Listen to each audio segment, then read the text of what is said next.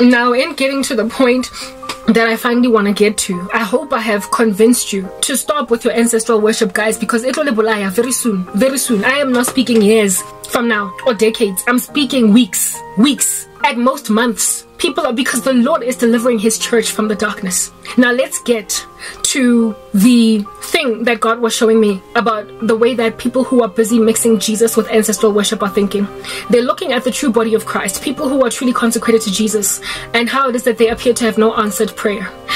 In God's word, in the book of Thessalonians, and even in the book of Romans, the Lord speaks about how he deals with people that don't believe the truth, that don't want to take what they understand to be the truth inherently. In Romans 1, the Lord says that people who disregard him and his whole word as fact, you are without excuse because of the invisible qualities of God. I have just described them. No need to highlight them.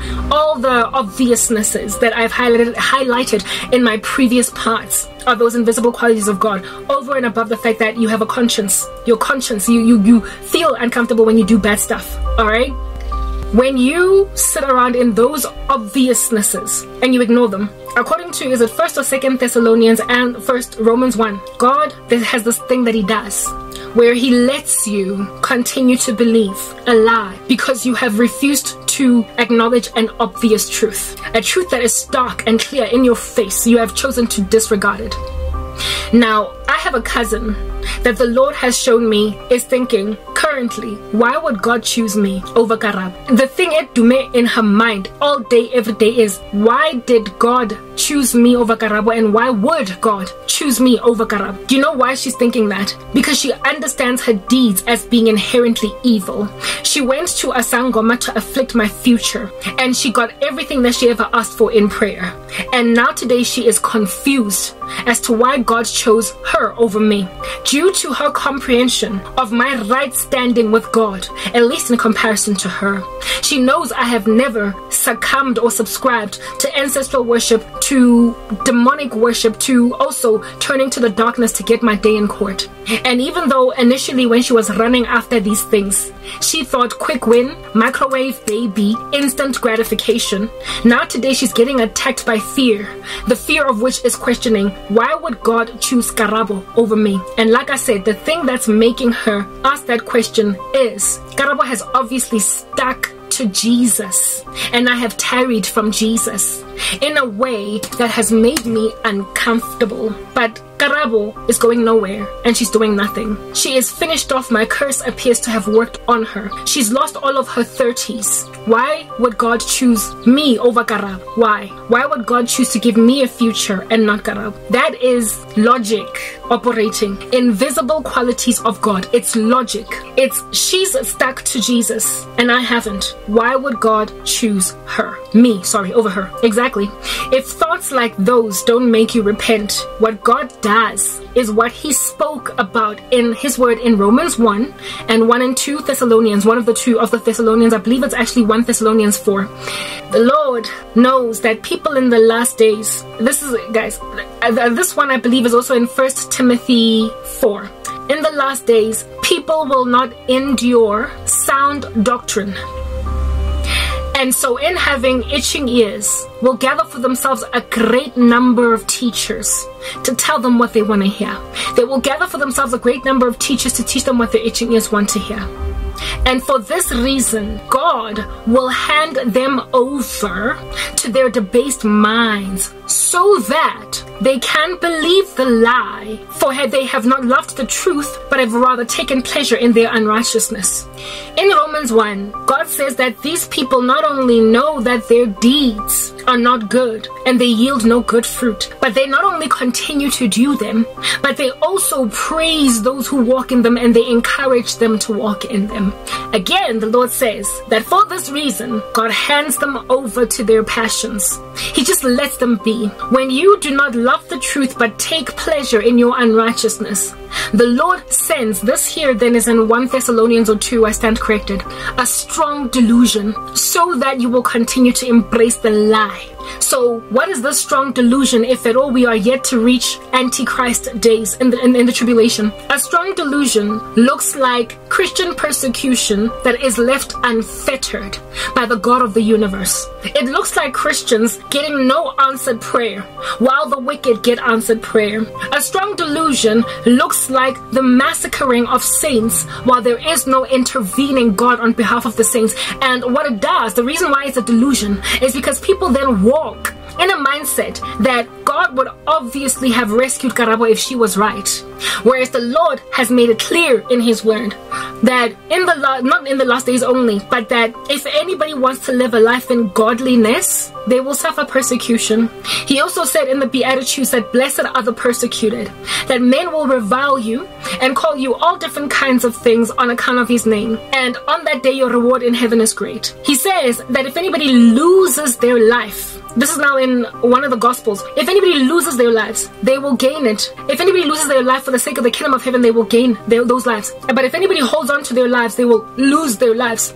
It is also written again in the Gospels that anybody who has left mother, father, brother, fields, children, lands, for the sake of the kingdom of heaven, will in this life gain all of those things in 100-fold with persecutions, and in the next life, eternal life. So we are guaranteed suffering. God also says in his word, no one who puts his hand to the plow and then looks back is fit to enter the kingdom of heaven.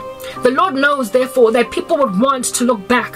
And it is those who look back, like Lot's wife, who will get turned into a pillar of salt. They're not fit for the kingdom of heaven. So when you enter into Christianity, you say the sinner's prayer, and then you look back at your former ways, or you look at ancestors, or any other alternative thing, you're in trouble. You're in trouble. God gave us the fruit of patience and of long suffering precisely because we would need it.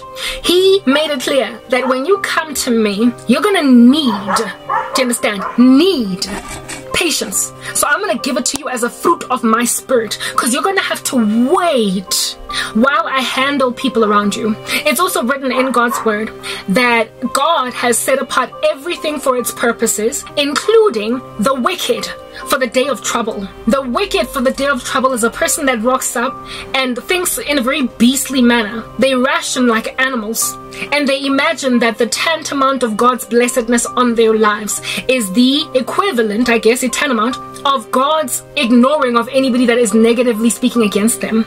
So you ignore prophecy, you ignore God's daughters and sons who are bearing fruit for Jesus, and they are enduring hardship, and you equate that hardship as evidence of God's abandonment of them, when the Lord has rather given them patience to sit out such abandonment as that, or what appears to be abandonment, for he can never leave or forsake us. The Lord has given us everything that we need to live a life in godliness, including waiting while, just like with the story of Job, your friends speak smack into your ear because apparently, allegedly, you must be forsaken, given that you're not getting your day in court any minute now. Jesus Christ has made it clear that his saints are going to go through nonsense across the world, and that when we go through this nonsense, we must take heart, for he has overcome the world. So if you ignore the Bible, or you read it like a pamphlet and not the 66-word book, you will fall under the beguiling of prosperity preaching, where it is assumed that a person must therefore not be in Christ or blessed by God when they are going through a never-ending, or what appears to be a never-ending, cycle of harassment. They keep on getting tarnished by abuse, and all their enemies are getting their day in court. Psalm 37, the same lament is vomited out by, I believe, Asaph, who says, why do the wicked prosper? Why is it that, like God says, fret not yourself over the ways of evildoers? He looks upon the wicked and how they just get sleek, they get fat. And he's like, but have I in vain stood by the truth? In vain did I stand with Jesus. In vain did I stand with God. Until Asaph wakes up and realizes that the wicked are thrown on slippery paths, that their end is calamity. But whom have I in heaven but you? Earth has nothing I desire besides you. The Old Testament and New Testament saints, many of their stories speak of a severe struggle initially, where they are being mocked and jested and jeered at by those who surround them, who imagine themselves obviously favored by God because their lives are so good, but they suddenly fall. It's written in God's word that that the righteous may fall 7 times, but they get up each time, while the wicked are suddenly overcome by calamity. So the sudden disappearance of the wicked and the sudden destruction of the wicked, that's what I'm trying to warn you is coming to you guys. For you have gotten fat, and you have not loved the truth, but have rather taken pleasure in your unrighteousness, and you have despised those who do good. 1 Timothy 3, despisers of good, lovers of pleasure rather than lovers of God, having a form of godliness but denying the power thereof. Those who despise those who do good.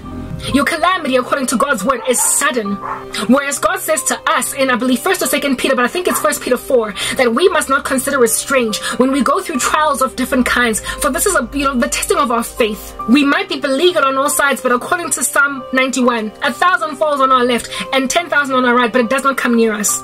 We are a covered and a protected people, but we also are guaranteed suffering. And what keeps us strong is recognition that God warned us of these things, that when they happen, we might believe and not lose faith, not lose hope, not lose heart, not consider it strange, not be perplexed as if though something weird was happening to us when we endure trials of different kinds. The fiery darts of the enemy, we have had them prophesied will come to us, and so when they happen, we hold up the shield of faith that we might not fall, okay? But you who are the vessel of bringing these fiery darts, if you are into witchcraft, when you get every last one of your prayers answered, you are nothing but one of those men written of in Asaph's psalm, that the wicked keep getting fat. In vain did I give my life to God, what's going on? But then Asaph wakes up and realizes that they're put on slippery paths.